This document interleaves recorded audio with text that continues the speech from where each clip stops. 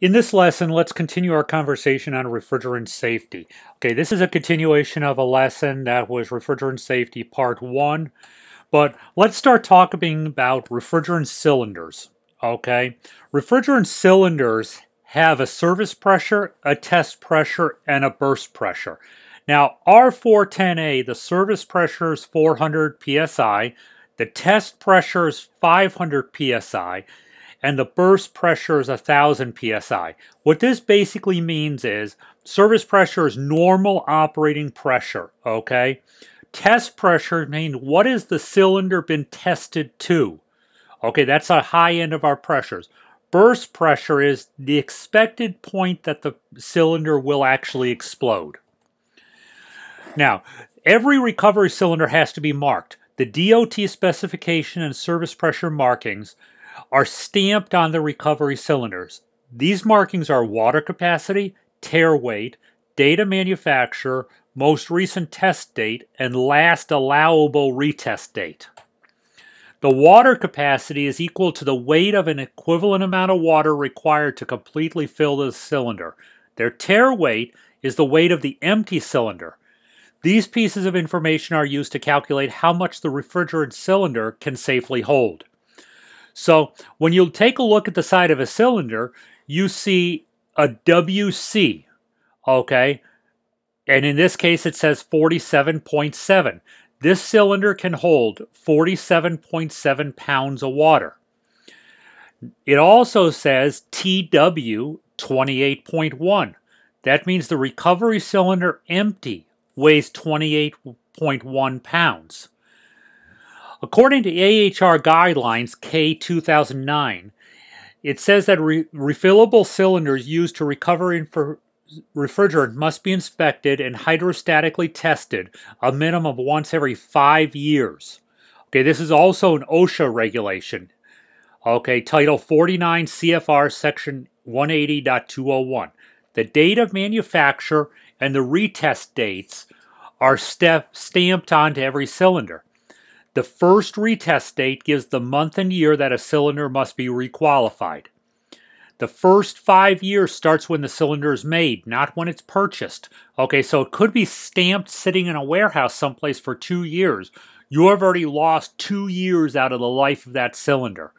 A cylinder that was made 2 years ago can only be used for another 3 years before getting requalified, even if it has been sitting on a shelf. If the retest date has passed, the cylinder should not be used until it has been retested. When it is retested, the date it was retested will be stamped on the cylinder. Some cylinders also have last permissible use dates. These are commonly known as 5+5 cylinders. They can only be requalified once. The cylinder may not be used past the last permissible use date. This is because the constant pressurization, depressurization, repressurization eventually starts making weld joints delicate. This is an example. The cylinder was manufactured in 07-98. Okay. This cylinder was manufactured in March of 1997. Okay. It says manufacture date.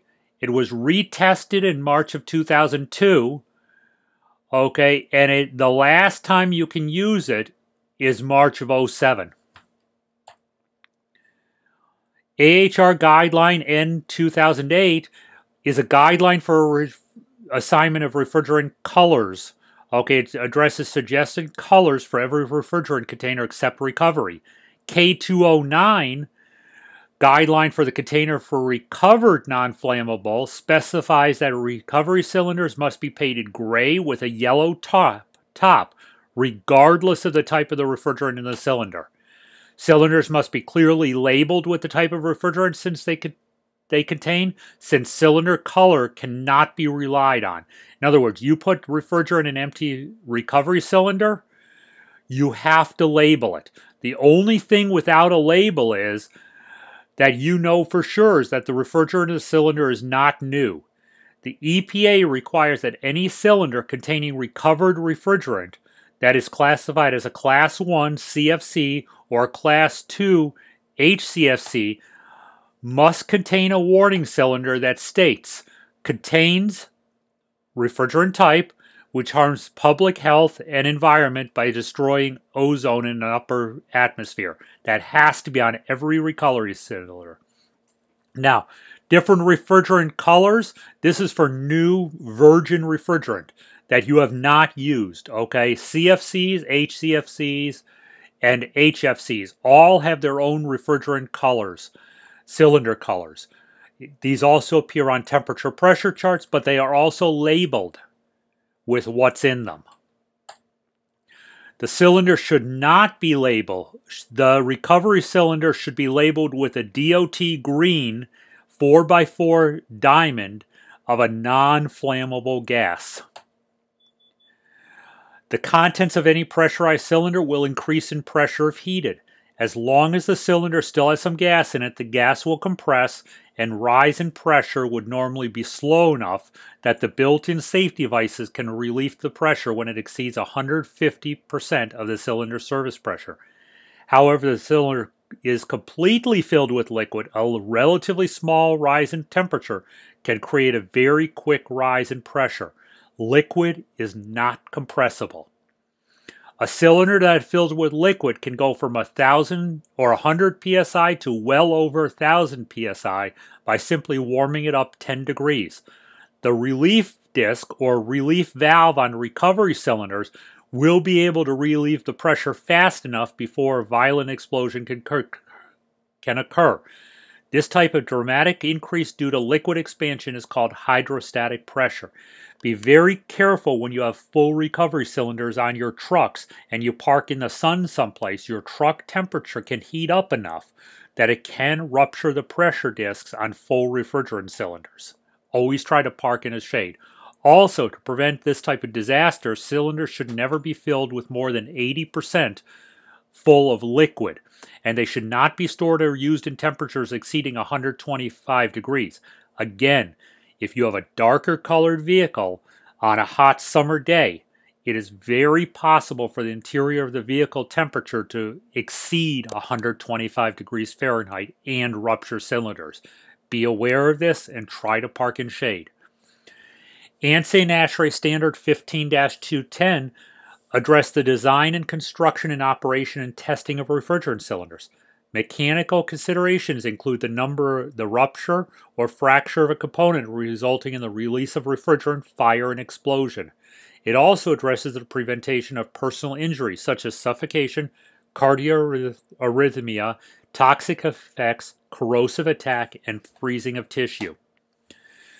Systems are classified as low probability or high probability within the occupied area. The refrigeration system located in a high probability area must be sized so that a complete discharge of its refrigerant does not exceed a concentration limit set by ASHRAE Standard 34-2010. Does not apply to equipment containing less than 6.6. It does not apply to equipment in certain laboratories and industrial occupancies, and refrigerated rooms as long as appropriate design conditions are met. In machinery rooms, refrigeration has to follow special provisions. Doors must be tight-fitting, open outward, be self-closing, and be sufficient in number to ensure freedom for persons escaping in case of emergency. All machine rooms are required to have detectors located in an area where refrigerant from a leak will concentrate.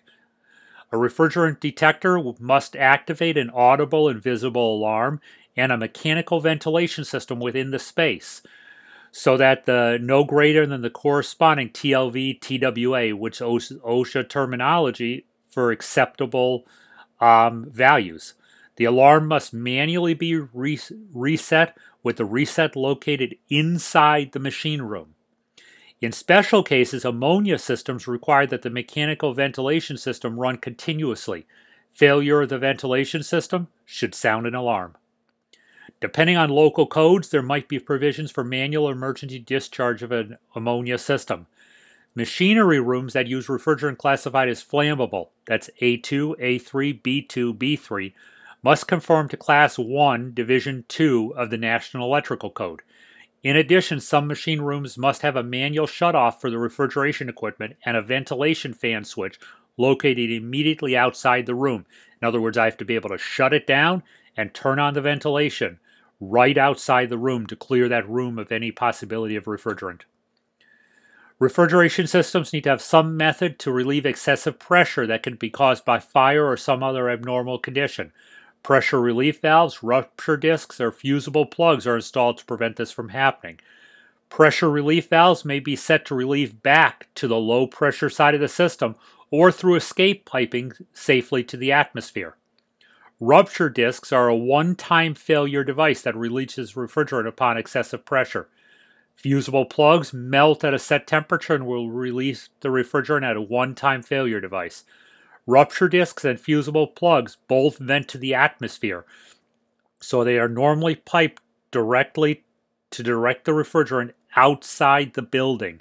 We don't want to have these things rupture and put the refrigerant into the breathable air. This is an example of a rupture disk, okay? And you'll basically see two clamps together.